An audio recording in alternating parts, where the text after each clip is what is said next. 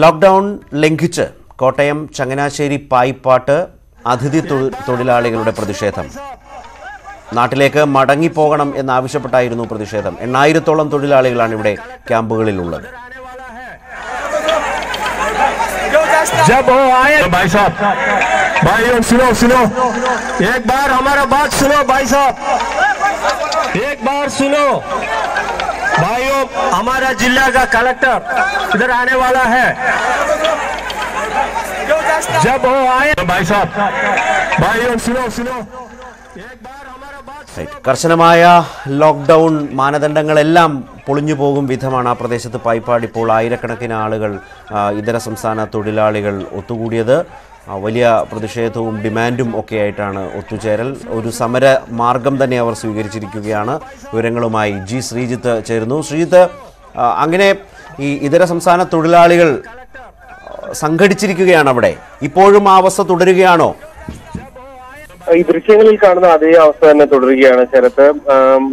കോട്ടയം ജില്ലാ കളക്ടർ അല്പസമയത്തിനുള്ളിൽ അവിടെ എത്തിച്ചേർന്ന് തൊഴിലാളികളുമായി ചർച്ച നടത്തുമെന്നാണ് നമുക്ക് ലഭ്യമാകുന്ന വിവരം. കഴിഞ്ഞ ദിവസങ്ങൾ ഇന്നലെയും ഇവിടെ ഇവരുമായി ബന്ധപ്പെട്ട വിഷയങ്ങൾ, ഇവർക്ക് ഭക്ഷണം നൽകുന്ന അടക്കമുള്ള കാര്യത്തിൽ അതാത് ക്യാമ്പ് ഉടമകൾക്ക് അതിന്റെ ചുമതല ഏൽപ്പിക്കുന്ന സാഹചര്യം ഉണ്ടായിരുന്നു. പക്ഷെ ഇവർക്ക് നാട്ടിലേക്ക് മടങ്ങി പോകണമെന്ന ആവശ്യമാണ് ഇവർ ഉന്നയിക്കുന്നത്. കാരണം ഇവിടെ ജോലിയില്ലാത്ത സാഹചര്യത്തിൽ ഭക്ഷണവുമില്ല, ഭക്ഷണത്തിന്റെ ദൗർലഭ്യമുണ്ട്, എല്ലാം ഉന്നയിച്ചുകൊണ്ടാണ്. എന്തായാലും ഒരു വലിയ സംഘർഷത്തിന് സമാനമായ ഒരു സ്ഥിതിയിലേക്ക്, ആൾക്കൂട്ടം തടിച്ചുകൂടുന്ന ഒരു സ്ഥിതിയിലേക്ക്, അപകടകരമായ നിലയിലേക്ക് കാര്യങ്ങൾ എത്തി എന്നുള്ളതാണ് ഇപ്പോൾ ഏറ്റവും പ്രതിസന്ധി സൃഷ്ടിക്കുന്നത്. ഇതിനെ എങ്ങനെ കൈകാര്യം ചെയ്യണം എന്നത് ഇപ്പോഴും ഒരു വെല്ലുവിളിയായി നിൽക്കുന്ന സാഹചര്യമാണുള്ളത്. ഏതാണ്ട് 8000-ഓളം തൊഴിലാളികളാണ് ഏറ്റവും ഒടുവിൽ ഇന്നലത്തെ കണക്ക് പ്രകാരം അവിടെ ഉള്ളത്. മറ്റ് ഇതിൽ കൂടുതലുള്ളതാണ്. നിരവധി പേർ നാട്ടിലേക്ക് നേരത്തെ തന്നെ മടങ്ങുന്ന സാഹചര്യമായിരുന്നു. ഒരുപക്ഷെ പെരുമ്പാവൂർ കഴിഞ്ഞാൽ ഏറ്റവും കൂടുതൽ ആളുകൾ ഉള്ള, അന്യസംസ്ഥാന തൊഴിലാളികൾ ഉള്ള ഒരു സ്ഥലം കൂടിയാണ് ഈ പായിപ്പാട്. നിലവിൽ അല്പസമയത്തിനുള്ളിൽ കളക്ടർ എത്തി തൊഴിലാളികളുമായി ചർച്ച നടത്തുമെന്നാണ് നമുക്ക് മനസ്സിലാക്കാൻ സാധിക്കുന്നത്. ശ്രീജിത്ത്, കഴിഞ്ഞ ദിവസം മുഖ്യമന്ത്രി പറഞ്ഞത് ഏതായാലും ഇവർ പറയുന്ന പോലെ ഇപ്പോൾ ഇവിടെ നിന്ന് പോകാൻ കഴിയാത്തൊരു സാഹചര്യമാണ്. ട്രെയിൻ സർവീസുകളില്ല, മറ്റൊരു തരത്തിലും പോകാൻ കഴിയില്ല.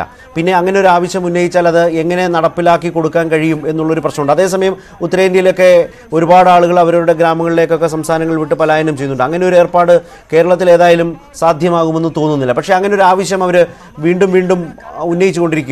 പക്ഷേ അവർക്ക് സർക്കാർ ഈ ക്യാമ്പുകൾ, അവിടെ ഭക്ഷണം, അതിനുള്ള ചില ക്രമീകരണങ്ങൾ, അതിൻ്റെ മേൽനോട്ടം തദ്ദേശഭരണ സ്ഥാപനങ്ങൾക്ക് ഒക്കെ ഏൽപ്പിച്ചു കൊടുത്ത് താഴോട്ട് ചില നിർദ്ദേശങ്ങൾ പോയിട്ടുമുണ്ടല്ലോ.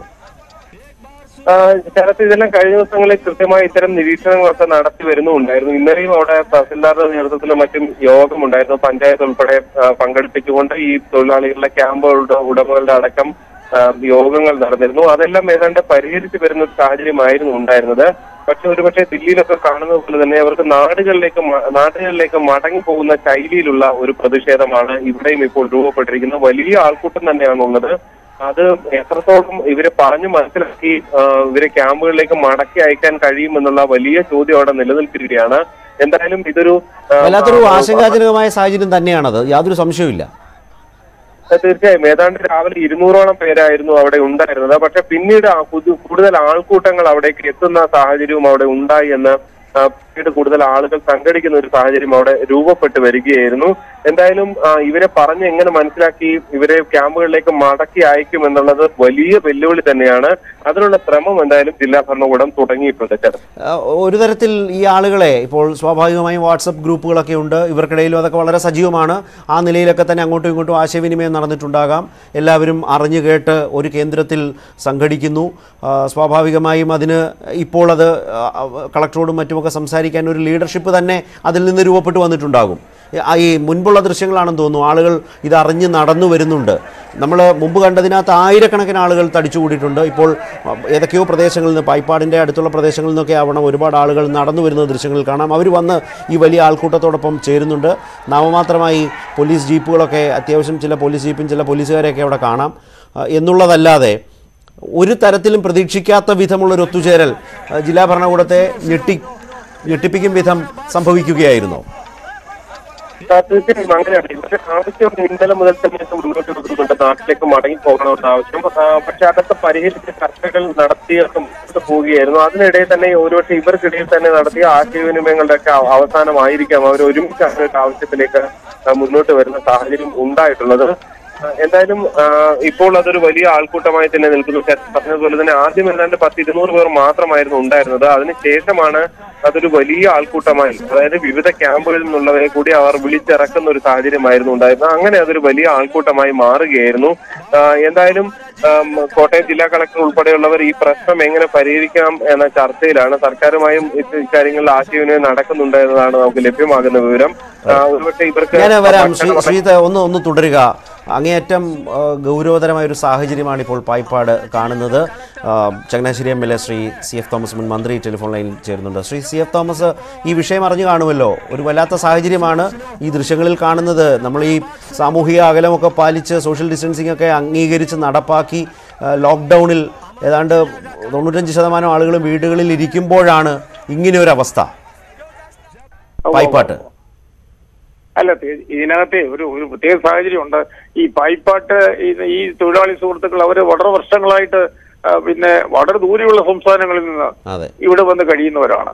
വളരെ വർഷങ്ങളായിട്ട് വന്നു. അത് കഴിഞ്ഞിട്ട് പുറകെ അവരുടെ ബന്ധുക്കളും മറ്റു സംസ്ഥാനങ്ങളിലെ ആളുകൾ ധാരാളമായിട്ട് പായിപ്പാട്ട് വന്നു.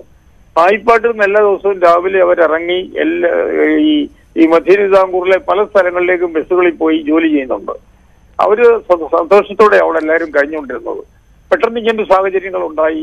അവരുടെ പണി നിന്നു, വരുമാനം കുറഞ്ഞു. അങ്ങനെ വന്നപ്പോഴത്തേക്കും അവരുടെ ഭക്ഷണത്തിനും അവരുടെ വരുമാനമില്ലാത്തതുകൊണ്ട് അവിടെ ഭക്ഷണത്തിനും അതുപോലുള്ള ബുദ്ധിമുട്ടുണ്ടാകുമെന്ന് അറിഞ്ഞുകൊണ്ട് ഈ പ്രശ്നം കളക്ടറുടെ നേതൃത്വത്തിലെ പഞ്ചായത്ത് കമ്മിറ്റി ഈ കാര്യം കളക്ടറുടെ ശ്രദ്ധയിൽപ്പെടുത്തി. ഉടൻ തന്നെ 2 ദിവസം മുമ്പ് കളക്ടർ കോൺഫറൻസ് വിളിച്ചു. പഞ്ചായത്തിന്റെ ആളുകളെ, റവന്യൂ ഉദ്യോഗസ്ഥന്മാരെ, തൊഴിലുറപ്പ് ഉദ്യോഗസ്ഥന്മാരൊക്കെ പങ്കെടുത്തു. അവിടെ വേണ്ട കാര്യങ്ങളൊക്കെ തീരുമാനമെടുത്തു. ഇന്നലെ വീണ്ടും ഗവൺമെന്റിന്റെ ഭാഗത്തുനിന്നും കളക്ടറുടെ പ്രതിനിധി, തഹസിൽദാര് ഇവരെ താമസിപ്പിച്ചിരിക്കുന്ന ക്യാമ്പിന്റെ കെട്ടിട ഉടമകള് അവരെല്ലാം വിളിച്ചുകൂട്ടിയിട്ട് അവരുടെ ഭക്ഷണം, അവർക്ക് തൊഴിൽ നഷ്ടപ്പെട്ടുകൊണ്ട് അവർക്ക് ഭക്ഷണം ലഭിക്കാനുള്ള ബുദ്ധിമുട്ടുകൾ തുടങ്ങിയിരിക്കുന്നു എന്നൊരു സൂചന ലഭിച്ചു.